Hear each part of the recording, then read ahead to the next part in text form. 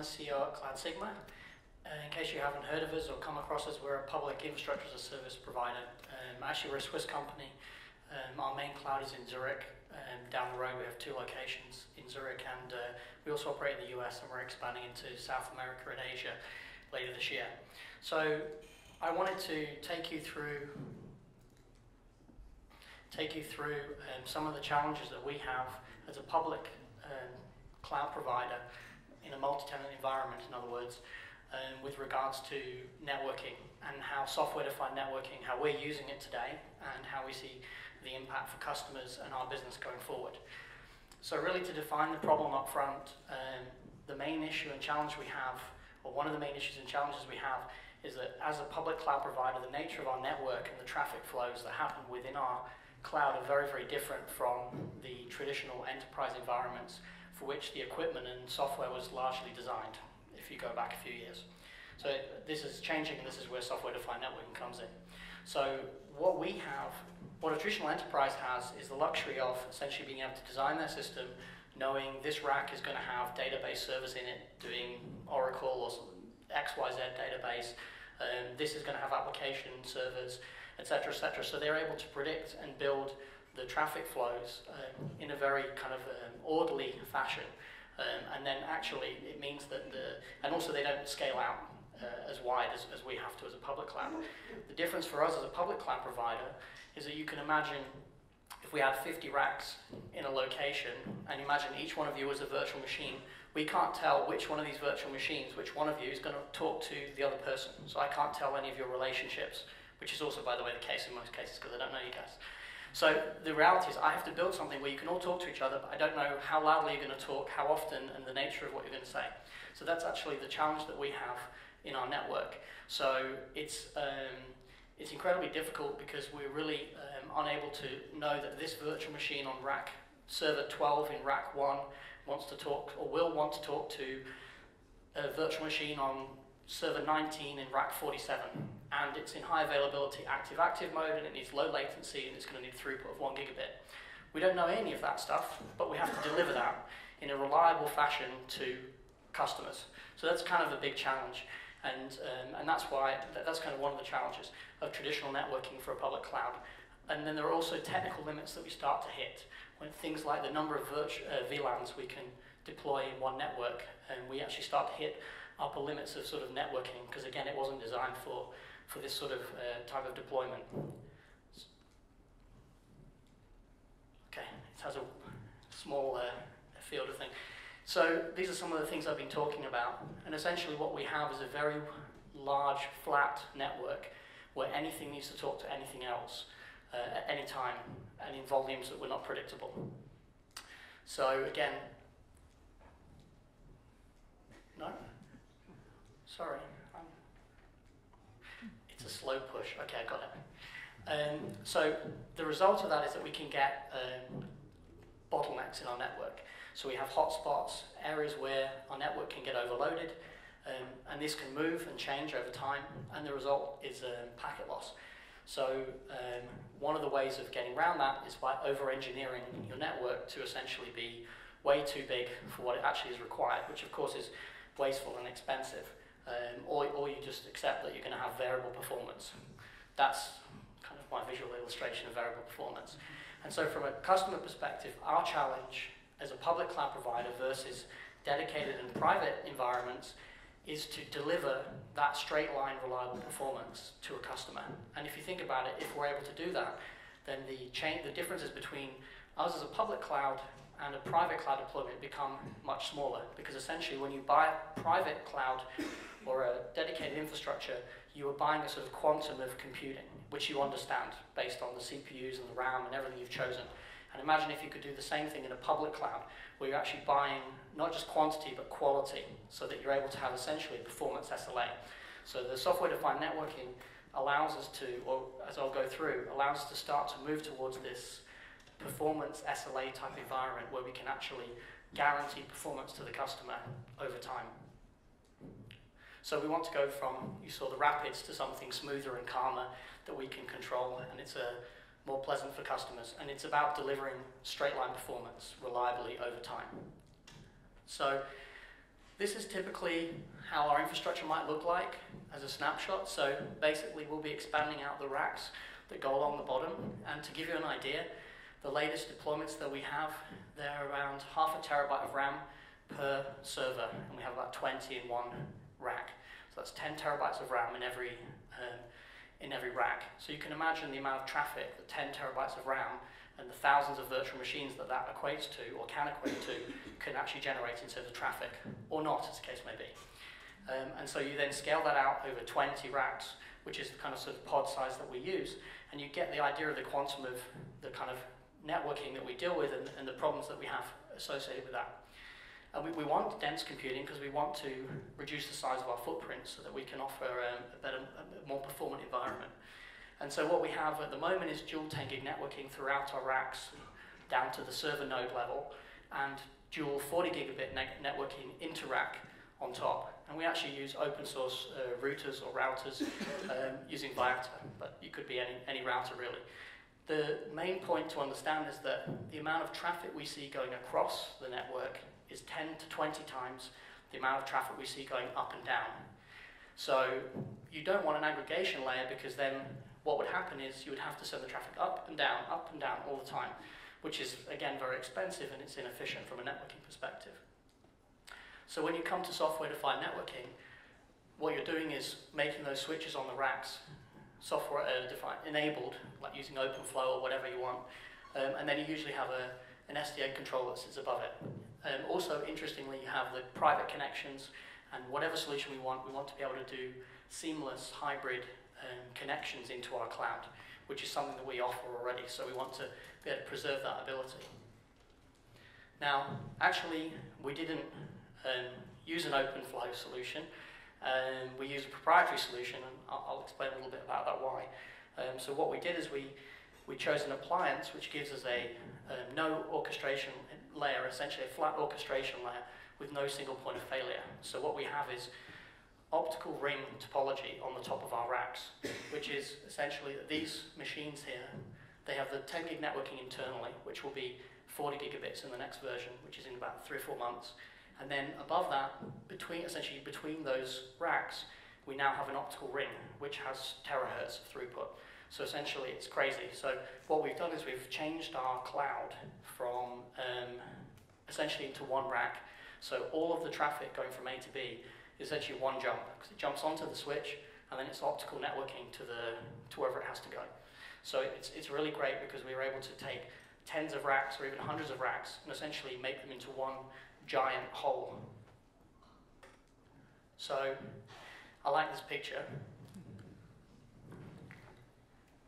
to brighten up your day, but it's also going to be used to sort of explain why we chose a proprietary versus an open source solution.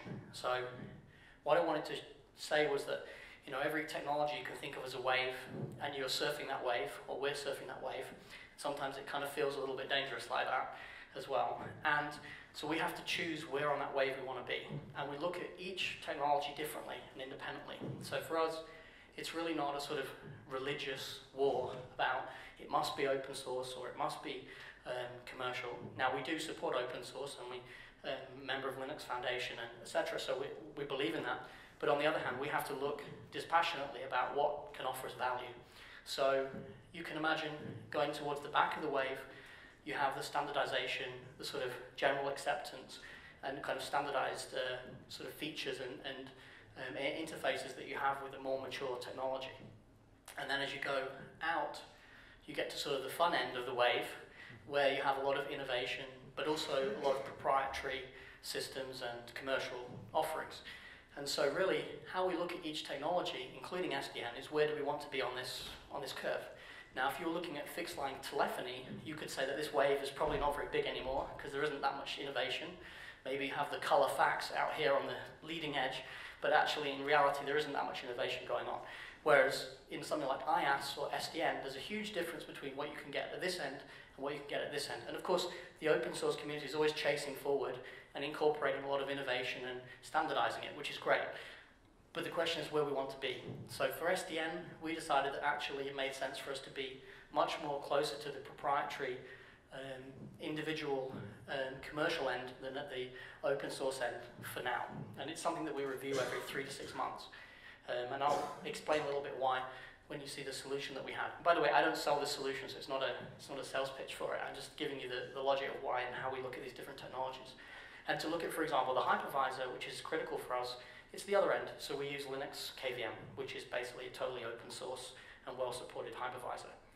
Because in that case, we decided that it made a lot more sense to have a very well-recognized and stable solution. So what we did with SDN was we took the Plexi solution, which is an appliance, just making sure I'm okay on my time, which is an appliance where we're basically able to get rid of the orchestration layer and have this optical networking, as I said, on the top of the rack. And what it's done is allowed us to flatten our network in the way that I wanted and outlined at the beginning, and it also allows us to scale out, I mean, essentially infinitely for the purposes that we have. And even a very large cloud provider could deploy without scaling issues. So, oops, sorry, it's over there. Okay, so in terms of what the real value is for SDN, beyond just helping us out and helping deliver straight line performance for customers, it opens up new product areas as well. And this is an area we're still exploring, but essentially there are a lot of potential value-added services which SDN can enable in a sort of self-provisioned, on-the-fly way, which is a very cloudy way of doing things, which is exactly what we want. We don't want someone to pick up the phone or send an email or something like this. We want the customer to be able to click or make an API call and pull down a load balancing service or whatever it is. So SDN allows us to do this. So through different methods of interrupting traffic and things like this, we can essentially propagate out new settings onto all our switches on the cloud that allow the customer to essentially have this value-added service. And you're talking about things like firewalls and load balancing, things like that. The other thing is we can, apart from coping with traffic, we can actually optimize traffic. And we can do a lot of, this is kind of like net neutrality, so it can sound a little bit like people don't like it, but I think there are also non-controversial quality of service aspects we can do within our cloud. So we wouldn't generally say, you're a VoIP customer, you're more important than this database. That's not our job as a kind of a carrier in a cloud. But what we can do is we can say this type of traffic, like SSD traffic, for example, because we only use SSDs in our cloud. So we can say, well, this is incredibly latency sensitive. This is not controversial. Everyone has storage and they want their storage to go quickly. So we can, with SDN, we can actually allow the switches to understand what types of traffic are going through our cloud and basically optimize them to minimize latency on SSD storage, for example. Storage traffic that's going outside of our cloud, as soon as it goes outside of our cloud, it's into multi-milliseconds anyway. So whatever we do in the cloud, it's not really going to make that much difference. So there are certain things that we can do which essentially are net gains for all customers within the public cloud. And then the third area, which is really interesting, is being able to go into this area that I was talking about before, which is where we can actually define performance and services for customers on a customer basis. So you as a customer could come in and say, well, I need guaranteed X gigabits of connectivity between these two virtual machines with a maximum latency of Y. And we can actually deliver that today with the Plexi solution that we have and potentially other SDN solutions. So that's really, really exciting because it means that customers can essentially, with a graphic equalizer almost, dial in how they want their performance, how do they want their network to perform, you know, what's critical and worth paying a premium for, what's not really critical from a networking perspective. So this is really taking infrastructure as a service, meaning the as a service bit, to the next level. And I see this as a next development, and that's why SDN is very important, because the networking drives everything from storage, you know, to basically everything that goes through our cloud is going over the network. So we need the network to work. So SDN is really the foundation that makes everything else work. And so finally, and I've been quick, so if there's any questions, we've got time. The other thing is what we look at it is client-defined networking, customer-defined networking. So the idea is that the customer is defining their network, so they are able to specify their requirements in an automated self-service way in a public cloud. So these are the sort of things that you can do. Obviously, you can pull down different services, you can guarantee performance, and essentially this is driven through affinity networking. So in the solution that we've chosen, the way it works is we can actually create client meta networks that sit within our cloud. So you as a customer, company X, You sign up for an account, and basically you're creating all your cloud infrastructure. And what we do is we tell our switches actually that these different elements are actually related, and we create an affinity network within the cloud with various quality of service aspects. So we can actually say that this virtual machine over here and that virtual machine over there are actually part of some sort of coherent whole, meaning they're from the same company account. And so we're able to essentially make intelligent networking. So we can actually make the switches essentially client OS. They don't think like that, of course, the switch, but that's how we're leveraging it. We're allowing, we're able in our cloud to make the networking customer aware. So essentially we can provide the right solution for every customer within our cloud with minimum performance and everything else. And that's driven from these affinity networks, which is a really, really interesting technology. And that was it. That was my whirlwind tour of SDN in public cloud. So if anyone has any questions or thoughts.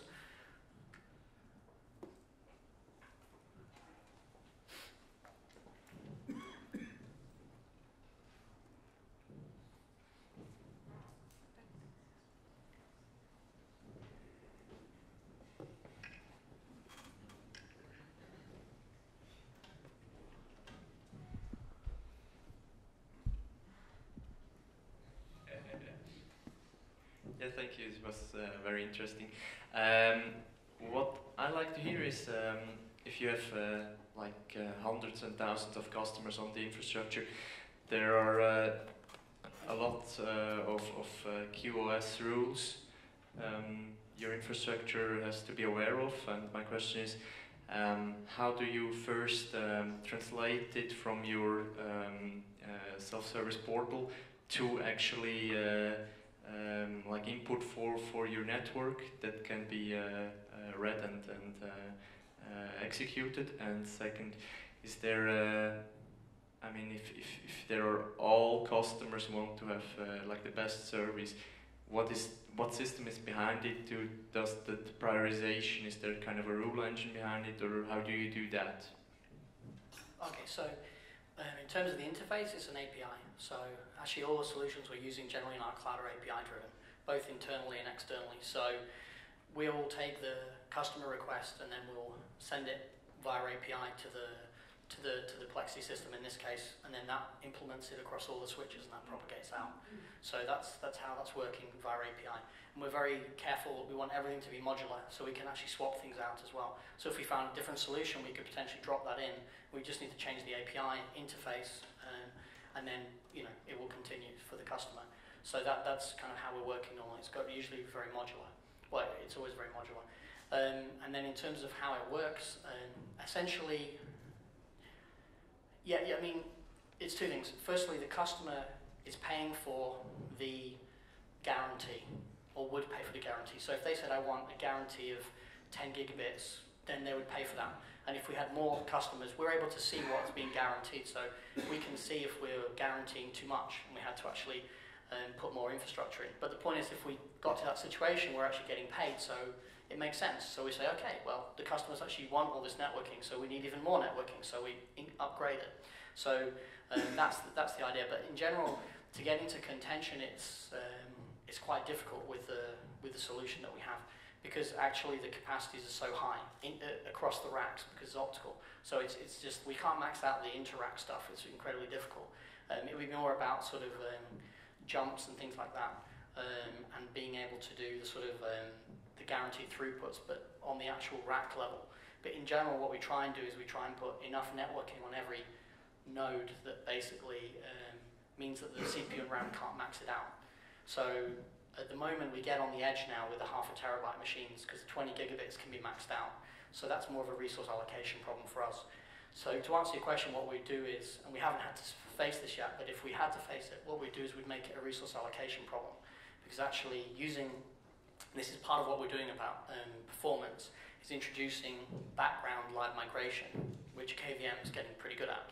So the idea is that allows us to deliver performance. So you can imagine it turns our load balancer from, it turns our orchestration layer from just a dumb sort of fire and forget, like you go here, to a more reactive, iterative load balance type system, where it's looking at the load and networking traffic and everything else on the different nodes, and it's monitoring that, and if they go outside of normal range and we're not able to keep the SLA for the customer, then it's able to live migrate around. So this has got too much networking traffic, live migrate it over here. So from the customer's perspective, they don't see any change, but we're able to keep delivering over time. So it's not just the networking, it's actually different elements we're putting together to get this sort of performance SLA. And SDN is one, live migration is another, and the other one is the SSD storage, where we can actually guarantee IOPS per drive and things like that. So you bring the three together and you can actually give a performance SLA that's pretty meaningful. Okay, if you would be choosing a new SDN in open source way, what would you choose? And I have seen that OpenStack is standardizing, I think I'm speaking without the microphone. So OpenStack is standardizing on the open vSphere traffic. What do you think about that? And which open source technology would you choose if you would be choosing from the open source ones? Okay, I'm not really qualified to do it because I didn't do the full evaluation, to be fair. We don't use OpenStack as in the cloud anyway, so it wouldn't be favorable or unfavorable for us if it was in OpenStack. That's kind of not relevant for us. It would be more about the feature set. And I mean, we tested OpenFlow, and so we were using OpenFlow switches.